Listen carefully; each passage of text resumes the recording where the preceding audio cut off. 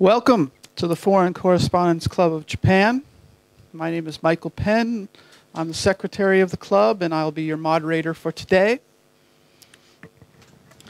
Today we are going to be discussing one of the biggest international issues running for quite some time, and that, of course, is the Iranian nuclear issue. And, of course, we're going to relate this issue to Japan.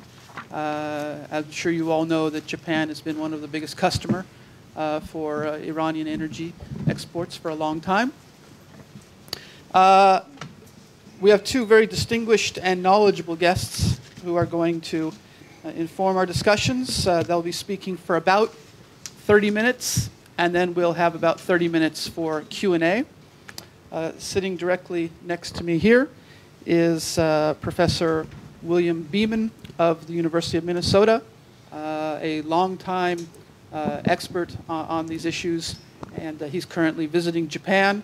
And while he was visiting Japan, we grabbed him and brought him here to the Foreign Correspondents Club of Japan because it's a good opportunity for us to learn more.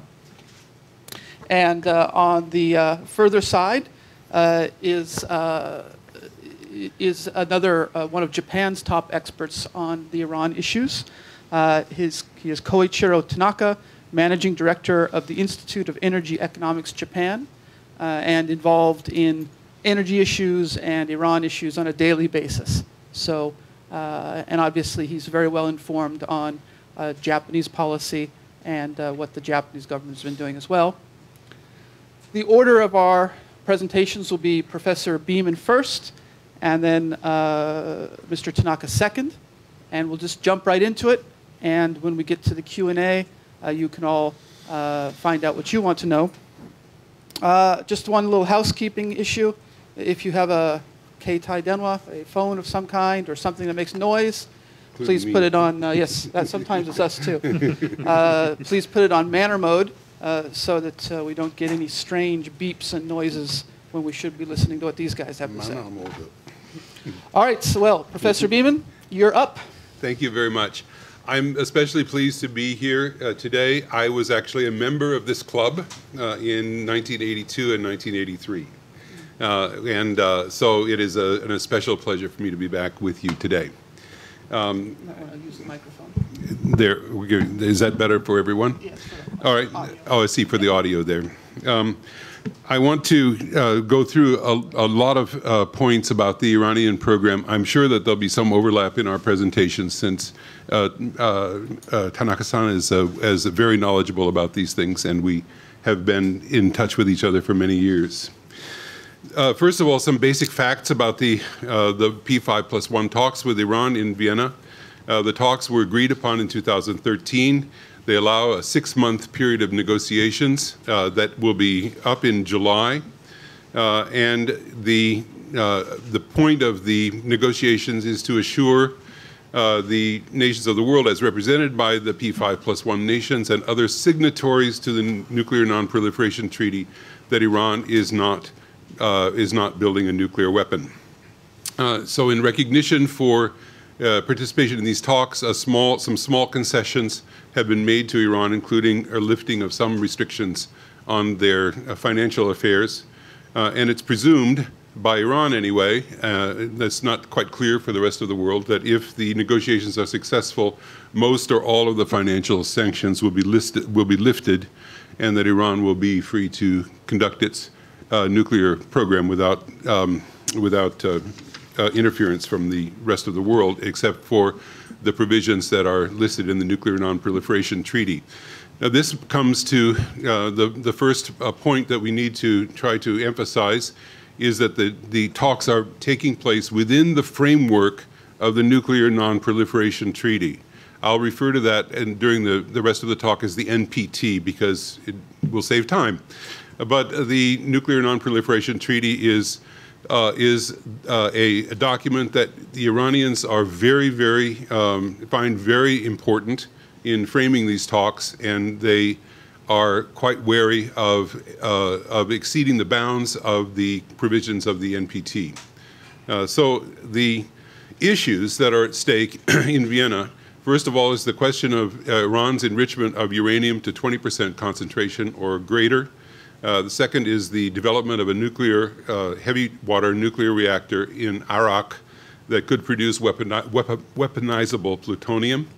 Third, the continued building and operation of centrifuges for enriching uranium. And fourth, the inspection of sites in Iran that might be used for nuclear weapons development. All of these things are being discussed. Now, there has been some concrete progress as far as I can discern, and you may have some better insights into this being closer to the negotiations. Iran has converted most of its 20% uranium to oxidized plates for use in a research reactor. That's why they enriched the uranium to 20% to begin with. And uranium in this form cannot be weaponized. So this particular issue has, for all intents and purposes, already been resolved by Iran. Second, Iran has agreed to modify the design of the Arak reactor so that its output would be much more difficult to be weaponized. So this has also been a matter for progress.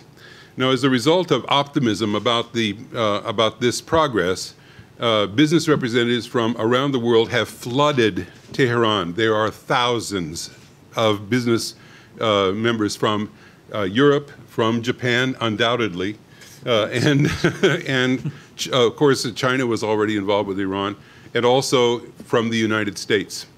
So we have many, many U.S. businessmen that are anticipating a positive conclusion to these results. They're eager to resume business relations with Iran. And this is putting pressure on the U.S. government and on other governments that may be skeptical about the results. There are still issues to be resolved. Iran is not willing to allow wholesale inspection of its military and industrial sites, those in military and industrial sites that do not contain fissile material or will not contain fissile material within the next 180 days as outlined by the Nuclear Non-Proliferation Treaty. In order to do that, Iran has said informally that this would be to allow the other nations of the world to effectively occupy Iran and to have unrestricted access to every military or industrial site in the country, theoretically. So this is a matter that Iran is not willing to concede, and that's a matter for discussion right now. Finally, Iran will not give up the right to enrich uranium, which is a right that is guaranteed to them under the Nuclear Non-Proliferation Treaty. And this has been also been ratified by President Gerald Ford. In 1975, President Ford issued an executive order saying that Iran had the right to enrich uranium at that time. This is a fact that is not often repeated by the U.S. government in particular, but it is in fact a written fact. It is a written executive order. One could say that the order has been countermanded by subsequent administrations, but Iran has had the right to enrich uranium since 1975, and the NPT gives them that right. So there are a number of things that are working to impede this agreement between Iran and the P5+1 nations. First and foremost are demands on Iran that go beyond the requirements of the Nuclear Non-Proliferation Treaty. And the first of these is the inspection, the unrestricted inspection of Iran's military and industrial sites, or the elimination of such sites in the future. And second, demands that Iran stop enriching uranium altogether. Other people who are outside of these negotiations want to see Iran's nuclear program completely and totally dismantled. And this is completely outside of the framework of the Nuclear Non-Proliferation Treaty, which grants in its fourth provision, in its fourth article, grants all nations the inalienable right to use nuclear technology for peaceful purposes. This is a guaranteed right to all signatories of the treaty. There are issues that are also extraneous to the question of whether Iran's nuclear program under the Nuclear Non-Proliferation Treaty. This is, first of all, the accusation of Iran's purported threats to Israel, not included under the treaty, not included under the protocols for the talks. Iran's human rights record, which is oftentimes brought up, and Iran's need for nuclear power. People say, well, Iran doesn't need nuclear power because it has other kinds of petroleum resources. This is irrelevant because Iran is nevertheless guaranteed the right to nuclear technology under the NPT. Whether its energy needs are there or not is a complete irrelevancy to these talks. Now, there are misconceptions that keep these extraneous issues alive. First of all, there is a continued insistence that Iran actually has a nuclear weapons program. There is no evidence anywhere from any intelligence agency on the planet at all that Iran has a nuclear weapons program. And every single report from the International Atomic Energy Agency, every single quarter, may raise suspicions about Iran's program. They always conclude with the fact that Iran has not diverted any fissile material, any nuclear material for any weapons purpose. That's in every single report of the IAEA, whatever else the report may say. And the United States intelligence, U.S. intelligence estimate 2007, and again in 2011, these are not normally released, but these two were released, say that Iran does not have a nuclear weapons program. Furthermore, the last four directors of the Israeli intelligence agency Mossad also agree that Iran does not have a nuclear weapons program. Now, we continue to hear that it does from the press, not you gentlemen perhaps, or ladies perhaps, but we do hear from the world press, people blithely talk about the Iranian nuclear weapons program. There is no evidence that such a program exists. And I want to emphasize that very clearly. The second is the concept, since you can't say that the program exists, there is a concept of breakout capacity. That is, well, if Iran doesn't have a weapons program, then they could break out and develop one very quickly, within a year. The first time this was stated was in 1991 by the CIA. They said Iran is 2 years away from developing a nuclear weapon. That was 1991. This continues down to the present day, where people blithely will say, Iran is a year away, Iran is 2 years away from developing a nuclear weapon. It has not happened. And not only that, but Iran, I will tell you, is technologically incapable of any sort of breakout capacity within that short period of time, especially since their 20% uranium has now been converted to a non-military purpose. The third is that Iran, the assertion that Iran cheated in the past and will do so in the future. This is simply, flatly, completely untrue. The only time that Iran has ever, quote, cheated, unquote, was when they missed a reporting deadline in 2005 by a week for the introduction of fissile material into a nuclear facility, an enrichment facility. So this is a flat-out untruth that has been widely promulgated, but it is one of the things that impedes these discussions. The idea that Iran is a direct threat to Israel, I am so tired of refuting the very ridiculous mistranslation of a minor event in 2005, which said that Iran, quote unquote, has threatened to, quote, wipe Israel off of the map. It never happened. It is a complete lie, a total mistranslation, and it has been widely promulgated and used in order to undermine these talks. And so it is, it's very frustrating for those of us who actually know Persian, who actually know what finally happened, what happened there, to see this this mistranslation actually being used again and again in this situation. The idea that that the pressure to sanctions has brought Iran to the table, and so more pressure will yield more concessions to Iran, is something that's widely said in the United States.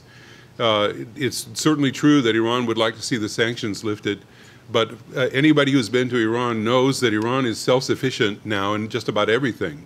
There are certain the economy, insofar as it depends on foreign exchange, is indeed suffering to a degree. But building materials, industrial materials, anything that Iran needs to conduct normal business now exists internally in Iran.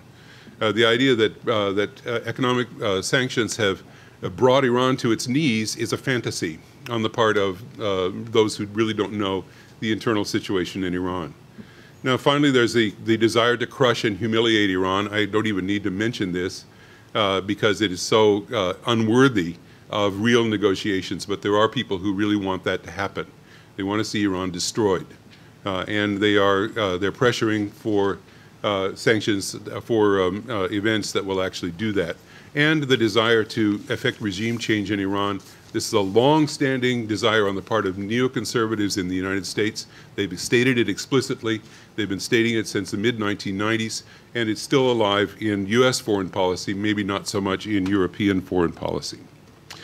So these are contrasting goals that Iran and the United States have. The United States wants to win the negotiations by crushing Iran to dismantle, or the right wing in the United States, to dismantle Iran's nuclear program and to install a permanent inspection regime. That would be the goal of the most extreme right-wing politicians in the United States and some in Europe as well. Iran wants to exercise its rights as defined under the Nuclear Non-Proliferation Treaty to continue to enrich uranium, to continue to develop its nuclear energy program with additional nuclear reactors. But by the way, the program was started 40 years ago at the instigation of the United States. And the United States sat down with the Shah and planned 14 nuclear energy reactors at that time in the 1970s. And the United States tried very hard to sell those nuclear reactors to Iran from Westinghouse, General Electric, and so forth. And they'd like to have the current economic sanctions lifted, of course. Now, if I have a main point for my Japanese audience, it's the first one here. Since Japan is a non-nuclear weapons signatory to the Nuclear Non-Proliferation Treaty, which enriches uranium, any restriction on Iran's right to enrich uranium sets a precedent that could be used against Japan in the future. It's a very important point that is ignored. That Iran would be the first signatory to the Nuclear Non-Proliferation Treaty that is being forced to abrogate its rights under the treaty to enrich uranium. It's being specifically targeted. Japan is one of 19 nations that enriches uranium but does not have nuclear weapons.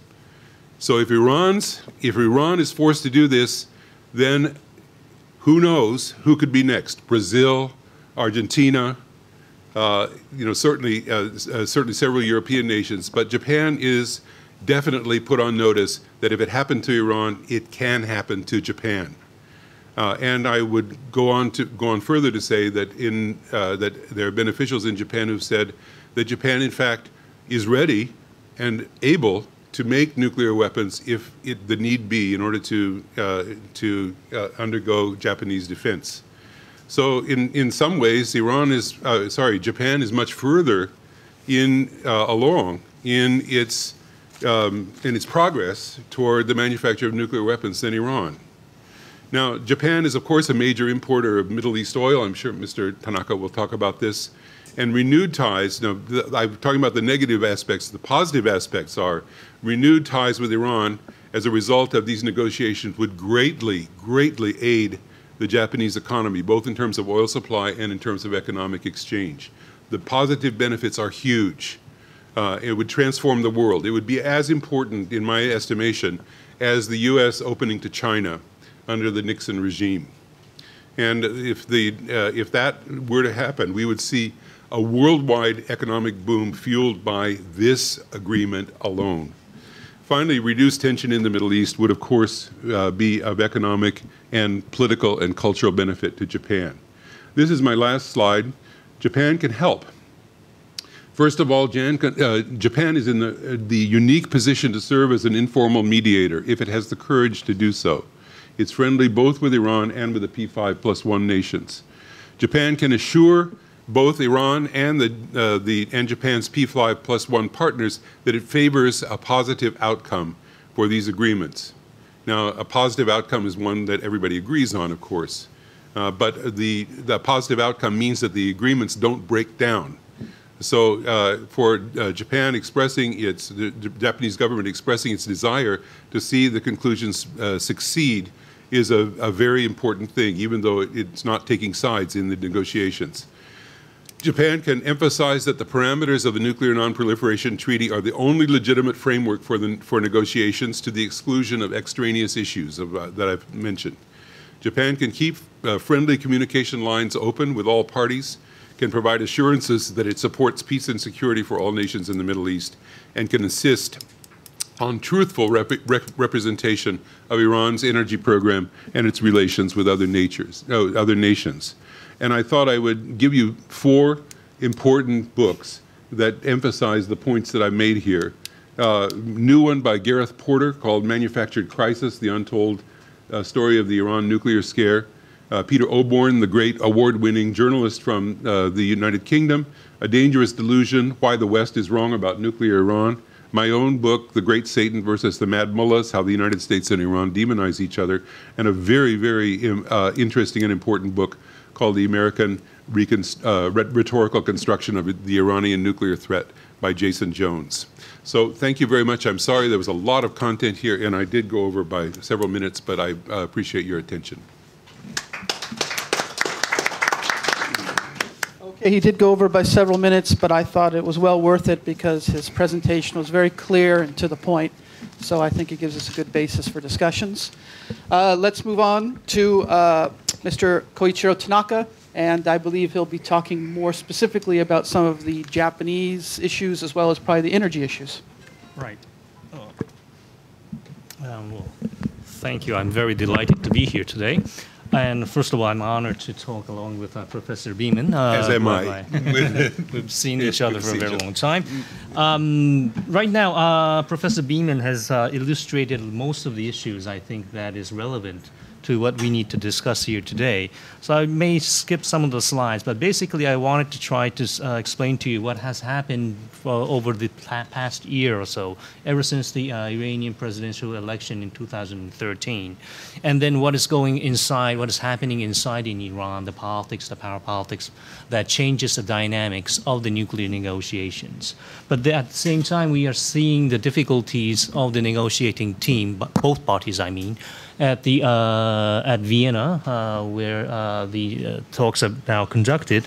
And at last, I would like to turn your attention to the Japan-Iranian relationship in the eyes of the Americans, or some sort of a guidance, interference, / everything that has made our relationship with Iran very difficult to conduct. And what Japan can do with the current condition, and what we will be aiming for. Now, the first slide would just touch upon the. I will give you an idea of what has happened during the past year. Now, the maximum compromise that has happened so far was the interim agreement that was reached upon by the parties in November 2013. But as Professor Beeman has stated, it is quite true to say that the achievement for Iran, in the eyes of the Iranians, was minimum. They got a very limited temporary sanctions relief, which hasn't gotten themselves to anywhere. And there are active spoilers, both internal and external. And the bottom line for the long-term, to reach a comprehensive long-term agreement is going to be hectic, and it's very difficult to remove all the sanctions in the short term. And at least we can now be relieved to see that there is not an appetite or any excuse to go for war, which was quite vocal in the days when we were discussing about Iran back in 2008 and 9. And, well, of course, Iran would like to resume and reclaim its position as a major exporter of oil to the world and also to Japan, but it's still fanciful to see that it's going to happen anytime soon. And that is the reality. Now, the discussions in Vienna, which Professor Beeman has already illustrated, are evolving on these very touchy issues. The level of enrichment, scale of enrichment, fate of the IR-40, which is the Iraq Heavy Water Research Reactor, all has once been dealt with under the current interim agreement. But when the issue is now these touchy issues are again brought back on the table to make this long-term comprehensive deal to be signed, and that is not going to be easy because it's going to be a long term. And since during the interim agreement the Iranians have given up so much, this time they would want to see more, or at least consolidate their positions, and would not lean so much. Would not make a major compromise, which would make the negotiating team very unhappy, very unpopular back at home. And so the president, Rouhani, current president Hassan Rouhani, has stated extremely clearly that he would say no to a nuclear discrimination. He also used the phrase of apartheid in this regard. And he means that he would not relinquish the given right under the NPT. So that is to say that it's already complicated and very difficult to solve. Then there are additional agendas or issues that have been, say, tried by some states to be included or in the comprehensive agreement. And these are the IRBM developments which could threaten the Israelis, the security of the Israelis. And there are issues related to the Gulf states, which is called the state-sponsored terrorism, like Hezbollah and so on and so forth. And also there's the internal issue of the human rights violations. And also the other issue that it hasn't been, that hasn't been solved so far is how long would this long-term agreement last for? Now, the interim agreement is only for 6 months, renewable if the party is agreed to for another 6 months. But the next one is supposed to be, the one that is under discussion is supposed to be for a long term, but it hasn't been stated for how long, how many years, how many decades.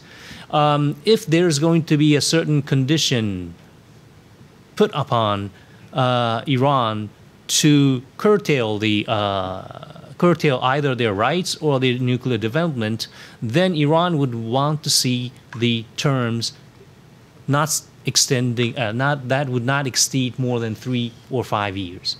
But on the other side, the Europeans, the Americans would want to have sort of a long-term agreement, meaning that they can be quite satisfied and also, rest easily, seeing that Iran would not be causing a major threat to the international security, and also that their activities would be limited at a certain grade and degree. Now, there are domestic opposition inside Iran, which I believe you may have heard or read somewhere, is that there is an emergence of the so-called concerned citizens. In Farsi, you call that delpapasi, and you have the verb, so we are, meaning delpapasi means that we are concerned. And these people are concerned about that. The nuclear negotiating team, led by our Foreign Minister Zarif, has been giving away too many concessions. They've been compromising too much of the Iranian right, and then in return, the economy hasn't been, reviving as it was supposed to. And that now even the human rights issues are exploited when Catherine Ashton, the EU High Representative, visited Tehran, that she met some of the Iranian so-called human rights activists, which caused a huge fuss in Tehran. Now, the other part of the problem is, or I'd say the concern, is that the supreme leader, Ayatollah Khamenei, his position is not that solid. He did mention last year that he would allow the negotiating team to show a heroical leniency or a softness to the other side in order to promote talks. And he has said repeatedly that he is not against negotiations. But from the beginning, like in September 2013, he has stated that he is not optimistic about the negotiations. But during September up until, January 2014, he was always talking about the negotiations between Iran and the United States. He has said that he would not, and he is not, and would not be optimistic about negotiations with the United States. But in February 2014 and onwards, he has slightly changed the phrasing, and he is saying today that he is not optimistic about the nuclear issues or the nuclear negotiations. So he's shifting from his original point or position where he was more, say, supportive of the negotiations and the negotiating team under Foreign Minister Zarif, to a position that he is now, say, seeing that there may be some backlashes that would compromise his position as the supreme leader if the talks are to fail. And then you see Ahmadinejad, the former president, is back close to the supreme leader. You may recognize him. The chap in the center, the gentleman in the center is Ayatollah Khamenei, and to his left, and the second left, you see Ahmadinejad. He's back there. And you can imagine after 2009 up until his very last days as president, in his second term, Mr. Ahmadinejad had a very difficult relationship with the supreme leader. And he was really, say, isolated and driven far away from the leader. But now he's back. So that can tell that maybe the supreme leaders think considering some other options. And that is very worrying. Anyway, under the relationship that we've been so far having with Iran, in the past, Iran was one of the markets that we heavily invested, and it was sort of an indispensable supplier of energy to Japan. During the first oil crisis of 1973, in those days, Iran supplied roughly 50% of the oil to Japan. 50%, 50. That's a huge number. But today, it's less than 5%. So the position as a major supplier of oil to Japan, that has diminished enormously. But still, Iran is one of the very few Middle Eastern countries, all the Gulf countries, that provides sort of a provision for upstream investment. Iran, Iraq, others, not so much. So there is a chance, there is a opening, and there are, say, opportunities that Iran presents in the eyes of the Japanese. And it also provides the potential, it could act as a potential gateway to Afghanistan and the Central Asian republics, which is a landlocked country, as you understand. And Caspian oil. Oh, well. Sure. Sure, thanks. And, but even having that sort of a great relationship in the past and until today, there have been some ups and downs. And the downside was that there have been several incidents during the past 2 decades where the United States government or the legislation had stepped in to make our life very difficult. One example I can show you is the soft loans provided by the Japanese government to Iran to construct a hydroelectric power plant in the Khuzestan, province of Khuzestan, was terminated by the pressure from the United States. And the project is now complete, but the soft loans were terminated in between, in midway. And also, you can talk about the targeted U.S. sanctions when the Japanese had to relinquish their right to develop the Azerbaijan oil field, again in the province of Khuzestan. And the most recent NDAA, the National Defense Authorization Act, Appropriation Act, I believe NDAA, what does that stand for? National Defense Authorization Act, Act, right. That's correct. Since 2012 has brought in the picture that any country that is importing oil from Iran, then its central bank could be sanctioned placed under sanctions by the United States.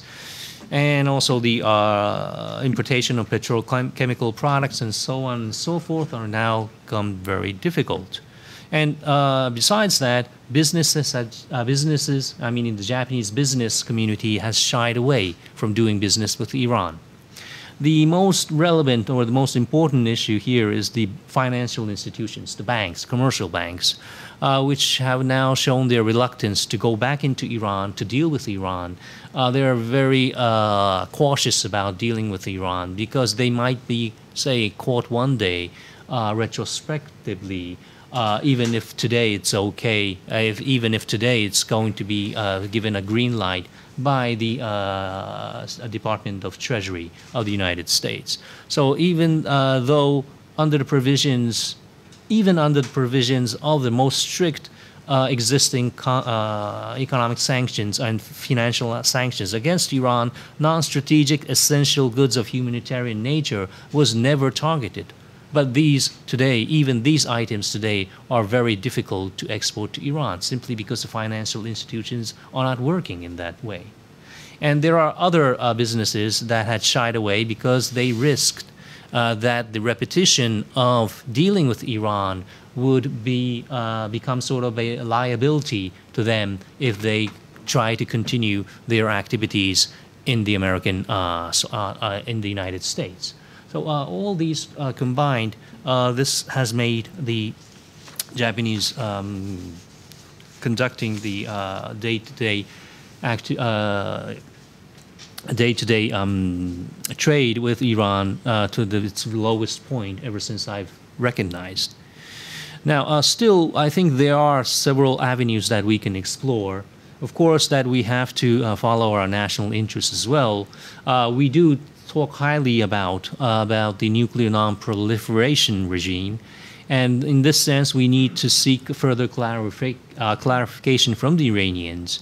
But also, at the same time, we would like to provide more proper incentives, or sometimes disincentives, for a resolution. And the security and stability of the region is very extremely important to us, since about roughly 90% of our oil still comes from the Middle East or the Persian Gulf region. And roughly 30% of the LNG imported to Japan today, again, comes from the through the Strait of Hormuz, which is, again, sort of a strategic choke point. So the extreme measures, meaning military measures, by any party are not welcomed by us.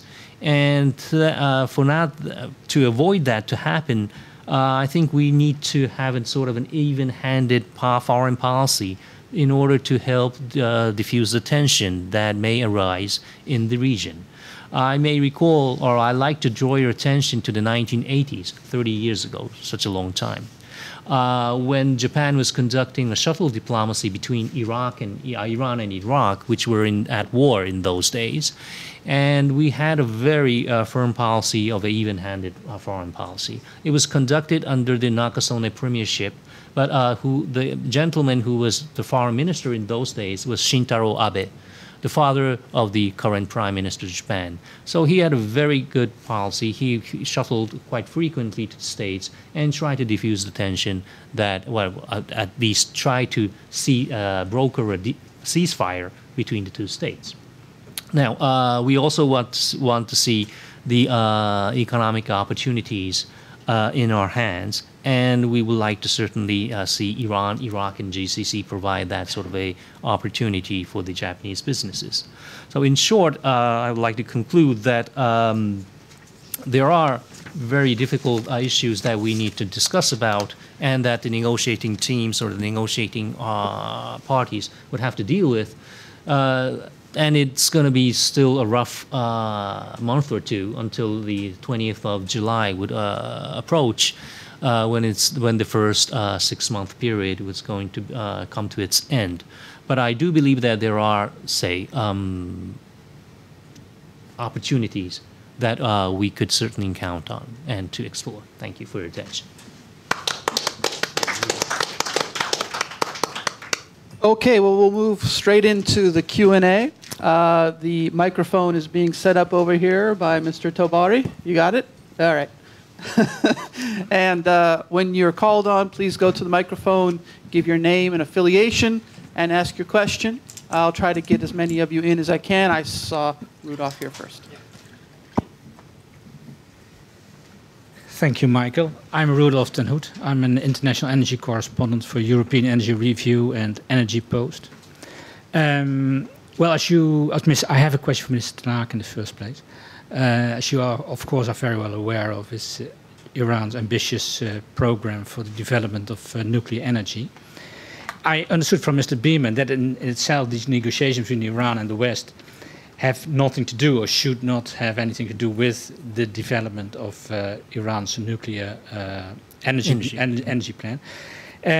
How keen, Mr. Tanaka, how keen are the Japanese government and Japanese companies to jump on that Iranian nuclear energy train, and what hurdles can they expect? Yeah. Oh, well, thank you for your question. I think it's a very important one because I think it was our foreign minister who visited Tehran. And I think it came out in the news later that there were certain issues that had been discussed, and one was then sort of a nuclear cooperation between the two countries. To be clear, first of all, I think the normalization of the Iranian issue needs to come first. This means that it has to be taken off the table from the Security Council. It has to be brought back into the scope of the IAEA, and the normalization of the inspections should have to follow. And then, only then, the Nuclear Suppliers Group, which Japan is a sort of a member to it, would have to build a consensus that it is okay for the member states of the group to export its technology to Iran. And then you will have to look into the individual companies like Toshiba or Hitachi, IHI, Mitsubishi's, heavy industries, whoever wants to take that opportunity for their benefit. But then you will face a lot of competition from the Koreans, from the Russians, from the French, and we'll never know. But it's going to be a very long shot. Even though the government may have some sort of an idea to move things forward in this sense. Can I add something? The Nuclear Non-Proliferation Treaty protects the right of countries to export nuclear technology to any state that is not producing nuclear weapons. Technology transfer is guaranteed by the NPT. Next question. Professor Koyama.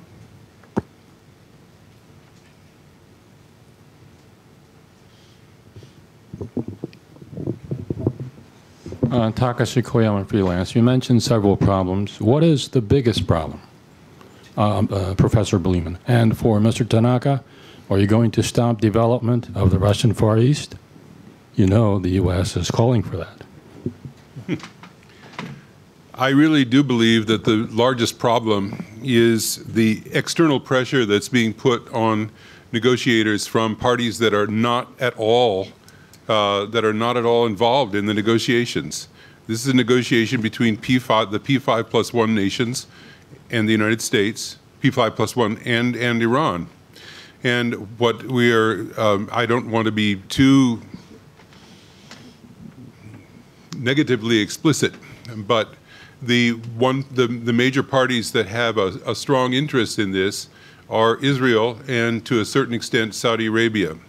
And Israel, through directly and also through its supporters in the United States, have put tremendous pressure on the U.S. government to exceed the scope of the negotiations and bring extraneous matters into the negotiations. Frankly, I think that many of these parties would like to see the negotiations fail by placing such extreme demands on Iran that Iran will walk away. Then they can blame Iran for having scuttled the talks. But Iran is used to this. They are very smart. They know that they're not going to allow this kind of a scenario to happen. So, for instance, bringing the conventional missile technology into the negotiations is really it's completely extraneous to anything that could be negotiated under the Nuclear Non-Proliferation Treaty, and yet some people have raised it as in their scope. An American commentator, Kenneth Pollack, on May 6th, wrote an editorial for the New York Times, which said that the inspections regime should extend to 50 years. This is an individual who was a member of the Department of State under Madeleine Albright, and he does have the ear of certain individuals. When you get statements like this, which is a completely unrealistic and rather crazy statement, frankly, being published in our major newspaper as an opinion piece, then you know that the kind of pressure that's being put on the U.S. government to try to exceed these these negotiation patterns. Well, I certainly didn't get the gist of your questions. All right. You mentioned the Russians in the Far East? Russian Far East, you're trying to develop gas and oil. Sure. You have a huge investment project there. You meaning who? What? You mean the Russians? The Japanese. The Japanese? Yes. Okay. Right. You're And not aware of that? well, yes, well, we are aware of that, but And the U.S. is asking you to stop that because of the Ukrainian issue. yeah, but the relevance of the question, I mean, I'm sorry to ask that, but It's very simple. Why are you going to stop the project? we're supposed to talk about Iran. I'm sorry. I mean, yeah, we can discuss some other time in some other occasions, right? All right. Well, I guess what he's saying is that he doesn't feel that this is related to the Iranian issue, which is the theme for today. But I'm sure at another time he'll be happy to address that. Sure. I will say that in the United States, almost everything relates to the Iranian issue, so that the Iranians are being blamed for the Ukrainian situation too. It's crazy, but that happens in our U.S. press. If I can reframe his question in a way that might be answerable. Does the fact that Japan doesn't make full use of its ability to import oil from Iran reduce its options when dealing with other countries, such as Russia. this situation in Siberia? I mean, does it mean that Japan has to develop other places because it's not taking its traditional amount of oil from Iran? Right. Well, when it comes to oil, there are abundance of other suppliers, and also in the United States or the North American continent, you hear about the light tight oil, or the so-called shale oil. So there are, resources that you can tap into. But when it comes to gas, especially when it comes to the form of the gas to an LNG, then there are limited numbers of suppliers or alternatives that you can look into. In this regard, unfortunately, Iran is not a LNG exporter, so we cannot see Iran's role as to China. they are not an exporter of LNG. Iran is not. It does not have an LNG export facility, simply. Okay. Yeah. So we cannot see the role of how our relationship with Iran would have an impact with whether or not we are going to continue or discontinue our activities in Russian Far East. Okay. I'll get back to you, but we have a question over here first. Yes, then I'll come to you second, then back to Rudolph.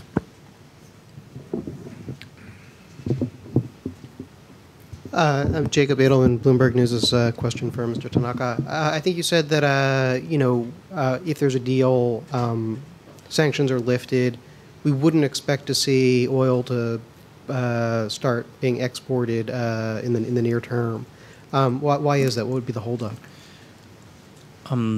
Two issues I think you have to look into. One is that the NDAA does not have the sort of a provision that the United States president would totally abolish that clause that would provide that would sanction that would place sanctions over foreign central banks, and that is going to be still a sort of a matter that we need to discuss with Washington closely if there is going to be a major deal.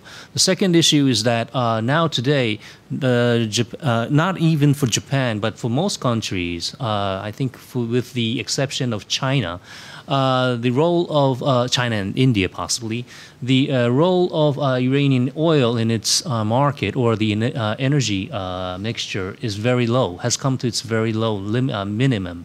The European states hardly have today anything to do with the Iranian oil.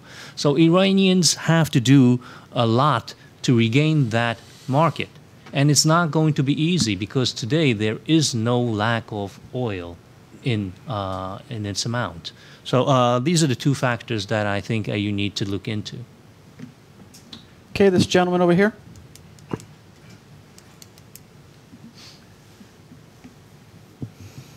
Good evening.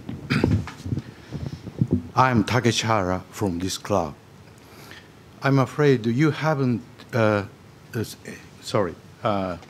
Professor Beeman, and Mr. Tanaka, thank you very much for your clear-cut statement of the position, Iranian positions.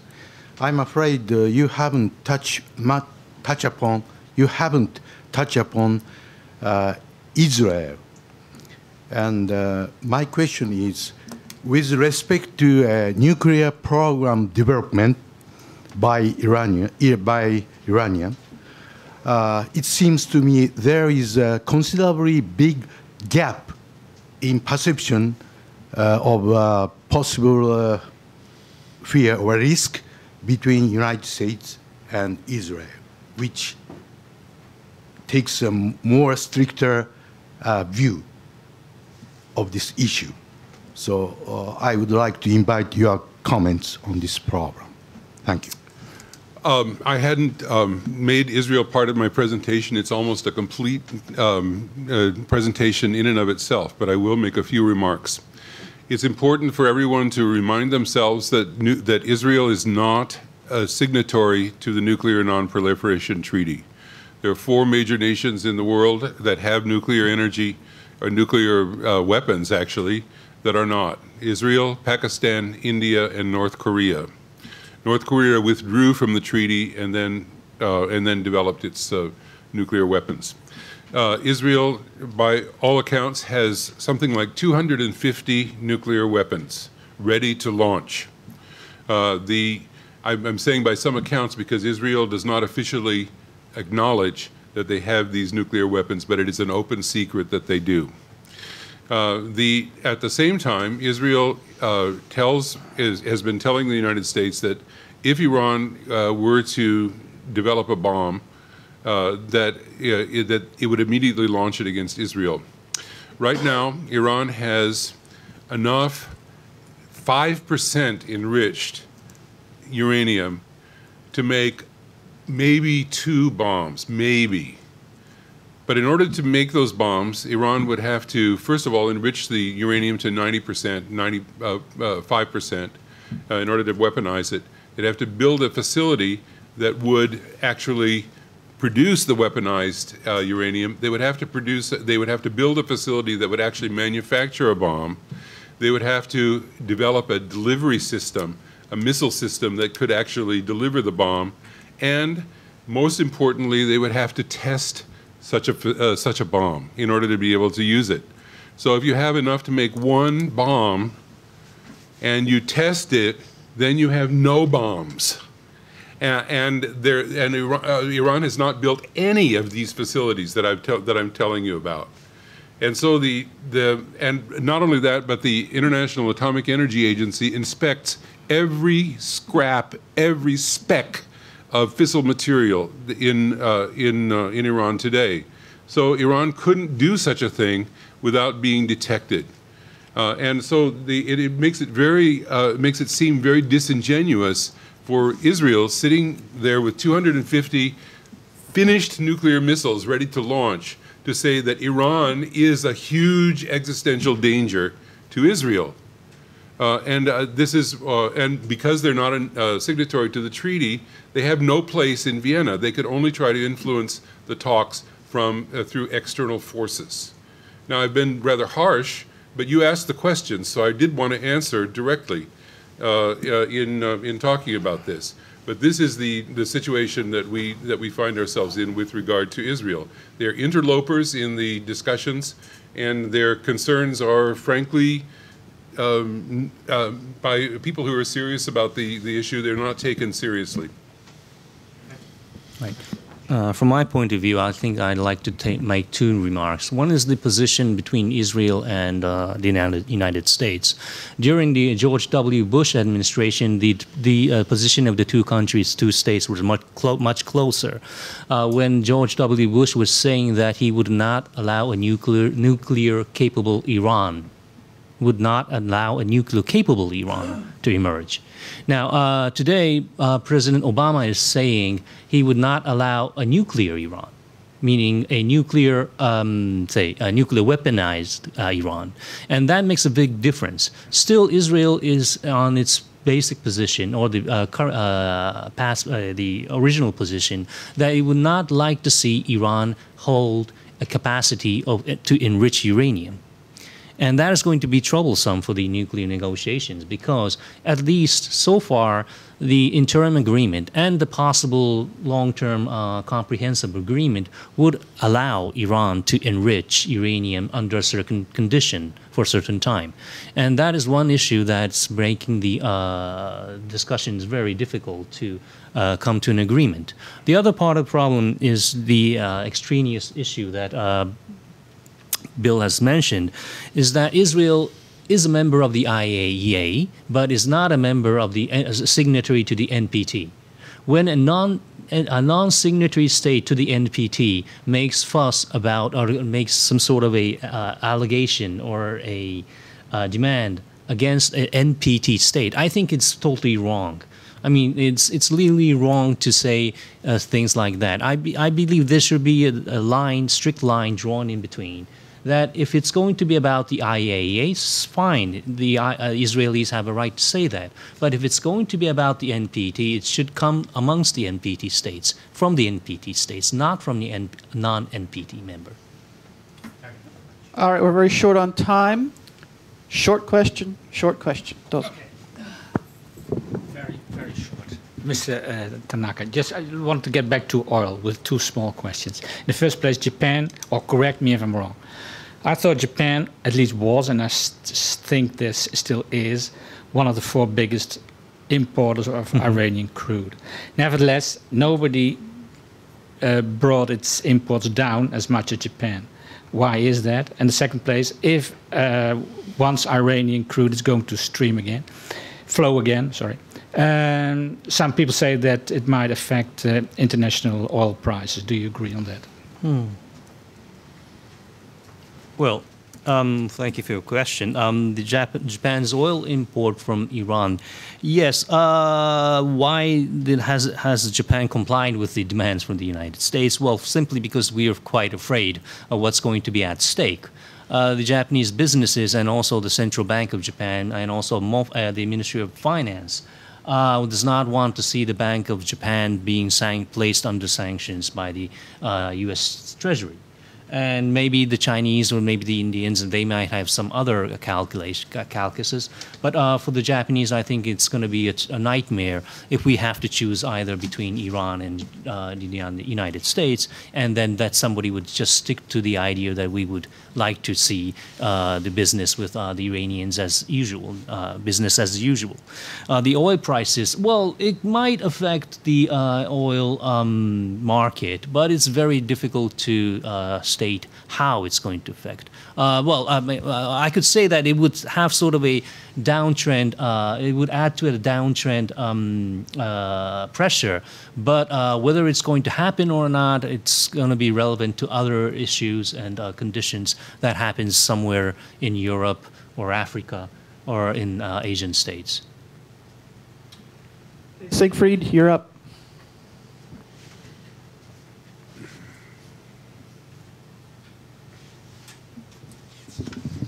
Siegfried Knidl, freelancer from Germany.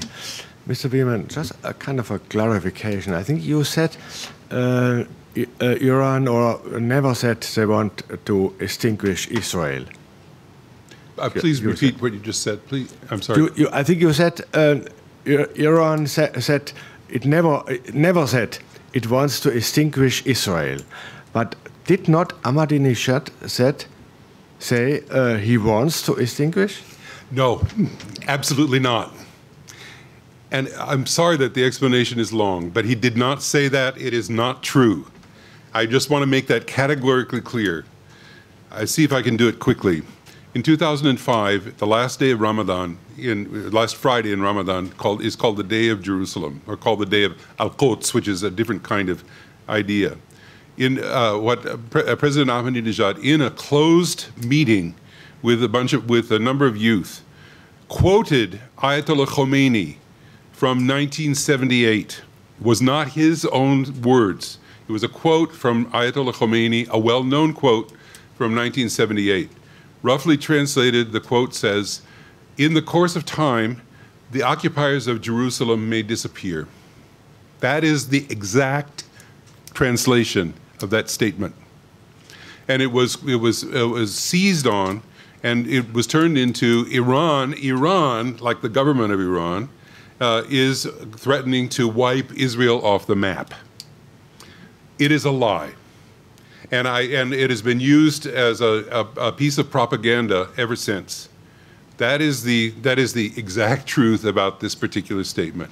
Not Ahmadinejad's statement, a quote from Ayatollah Khomeini, a quote that had been around for 2 decades, and finally and was said in a closed meeting, was picked up, mistranslated, and was attributed to the government of Iran rather than to President Ahmadinejad or Ayatollah Khomeini. The government of Iran has never, ever taken this position. And I want to, it's this particular lie is so well known that it has its own page on Wikipedia. And so, with all of the documentation, and so I urge all of you to go back and go to Wikipedia and search for "wipe Israel off the map," and you'll see every single reference and interpretation of this. It is a lie. Well, that was pretty clear.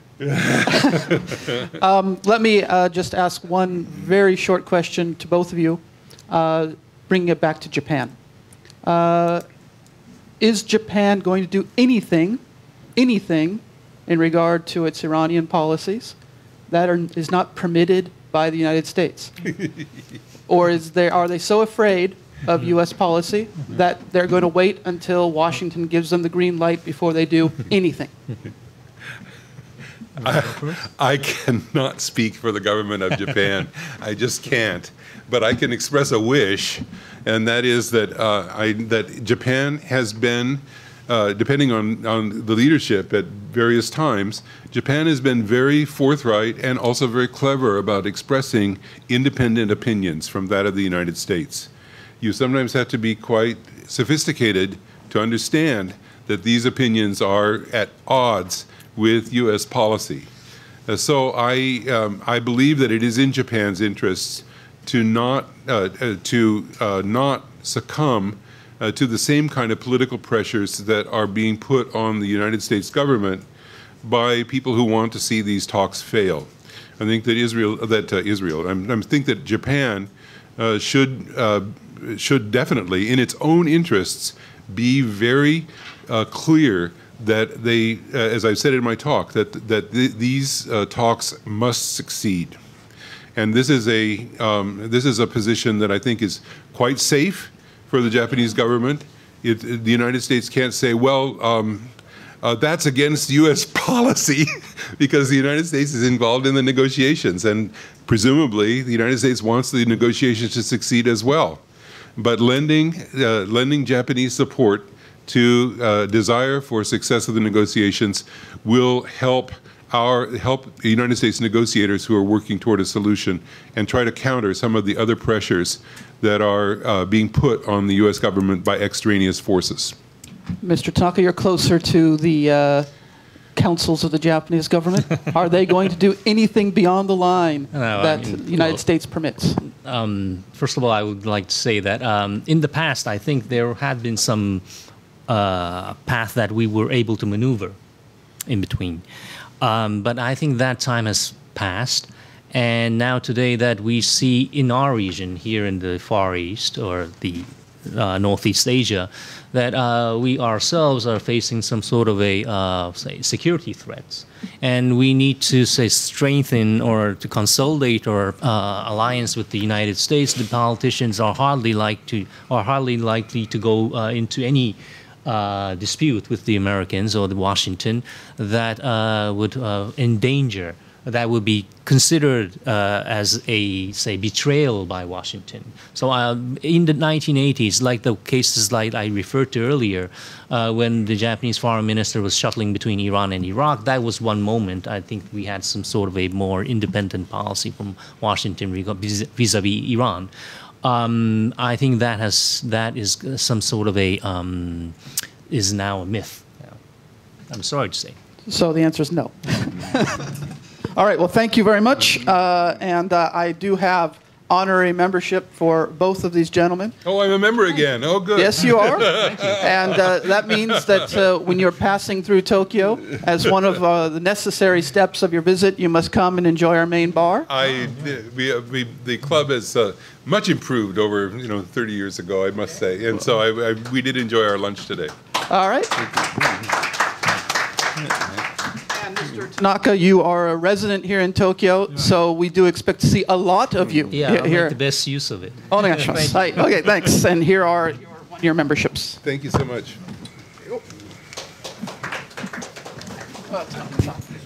Oh, thanks.